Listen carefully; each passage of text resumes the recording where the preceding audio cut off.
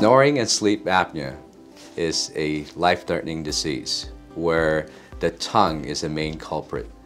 The tongue falls back and you end up stop breathing, whether from 5 times per hour all the way to 150 times per hour, and it affects the brain and the heart. You run a risk of at least 13 to 15 times having a stroke or a heart attack or falling asleep behind the wheel. So when that first came out, CPAP was a mask that they use. The problem with the CPAP, some folks don't want to wear it. I guess it's not too sexy when you have this mask. Some folks, they think they're Darth Vader when they're talking with this or sleeping with it. So bottom line, the second alternative would be the oral appliance. And that's when I come into the picture where they wear almost like a retainer. It fits over your top and bottom teeth and it moves your jaw forward.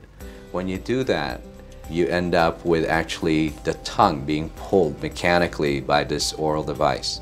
So you end up with breathing much better and the snoring stops. I get referrals from physicians, sleep physicians, that actually think that the patient would benefit more using the oral appliance rather than the CPAP.